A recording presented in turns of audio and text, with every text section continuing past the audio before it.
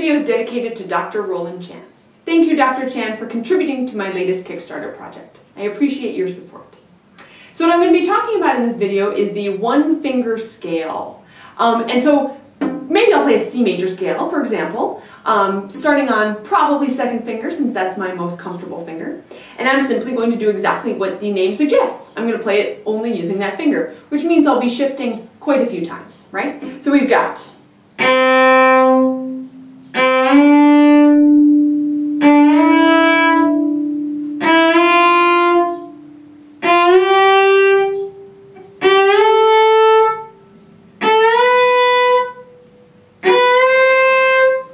Now, doing my scale this way gives me the opportunity to think about and focus on a lot of different shifting concepts.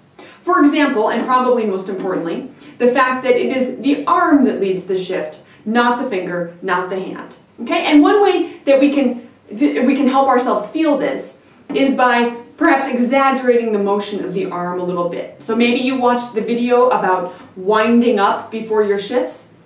This could be an opportunity to work on that. So here I am on second finger. I'm going to wind up and bring it around.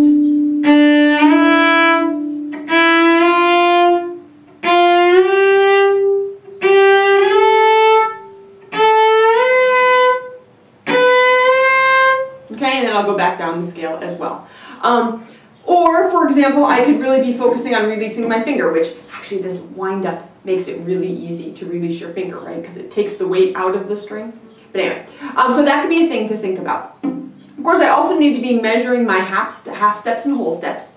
So some of these shifts are whole steps, right? And some of them are much smaller, just a little half step, like this one.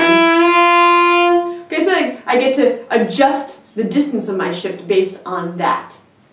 I could also try, instead of winding up this way, sometimes feels good to give yourself a little swoop in the opposite direction. So long as your arm's in motion and your arm is the one leading, you're probably doing something right. So experiment with different ways. For example, this. Let it drop and come up. Drop and come up. Okay, that kind of thing. Now, you could try this with different fingers. You could try a different scale, certainly. And your half step and whole step, if you're in major, your half step and whole steps are still going to be in the same place, regardless of which scale you're actually doing. So it'll still be the same distance between each of the notes in the sequence of the scale. And this is an exercise which it's beloved by teachers because it does help get this arm motion going and gets that feeling of slow, calm shifts. The bowing I was doing, of course, was just a lot of bow circles. Another down. I could either keep the string down so I really hear the slide from one to the next, or I could focus more on releasing the string. Oops, that was an ugly one, sorry. Okay, so many different things you could work on using this exercise. And definitely that sense of calm. I think this one works well for that. So keep yourself feeling relaxed, keep yourself feeling cool, and keep that arm in motion. Have fun.